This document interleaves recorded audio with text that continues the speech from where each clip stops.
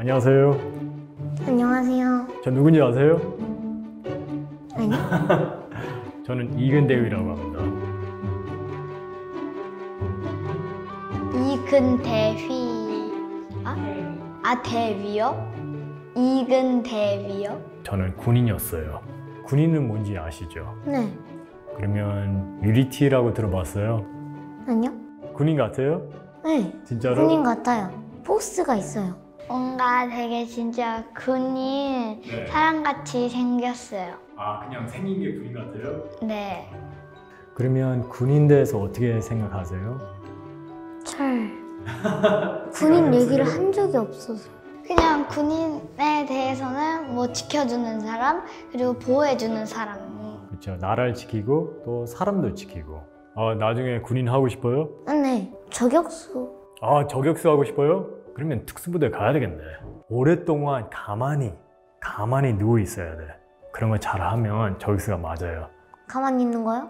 아니면 모기 되게 짜증나잖아요. 근데 모기가 내 코에 왔어. 근데 그런 거 잘 참을 수 있어요? 아니요? 안 될 것 같아요. 안 될 것 같아요? 본인이면은 총 게임이나 전쟁 게임 그런 거 많이 해보셨어요? 잘하세요? 잘 하지는 못해요. 왜냐면 게임은 또 다르더라고. 프로게이머랑 저랑 이렇게 붙으면 프로게이머가 당연히 이기죠.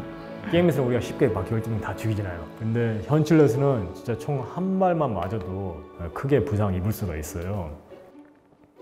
그래서 게임하고 많이 다르죠. 아직까지 게임은 게임일 뿐. 싸움 잘해요? 그러면 김동현이랑 대위님 싸우면 누가 이겨요? 누가 이길 것 같아요? 김동현?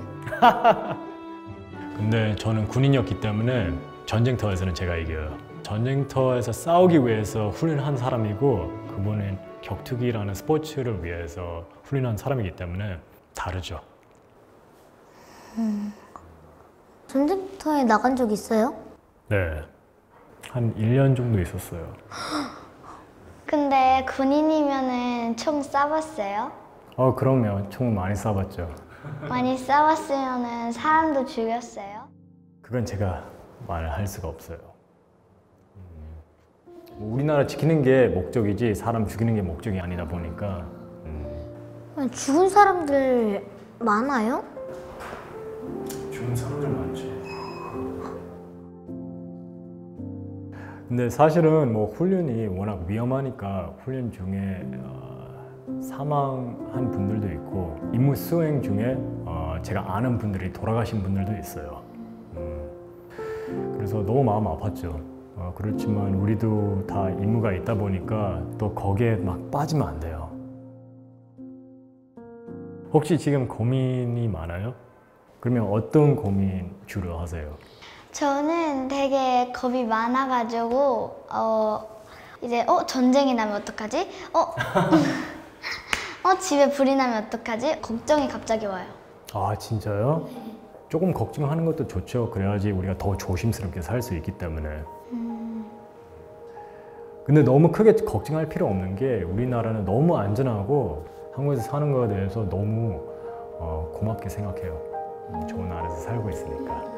저는 사실은 이렇게 아이랑 촬영은 처음이에요. 그래서 되게 신기한 경험이었어요. 우리 세대보다 훨씬 더 똑똑한 분들이 될 거예요. 정말 저는 기대가 많이 있어요. 젊은 친구들한테. 혹시 아이돌 어떤 분 좋아하세요? H.O.T? 알아요. 알아요? 네. H.O.T 태어나기 전에 몇 년도에 태어났어요? 저 2011년도요. 2011년도요? 오 마이 갓. 진짜 차이 많네요. 신기하다. 11년도에 뭐였지?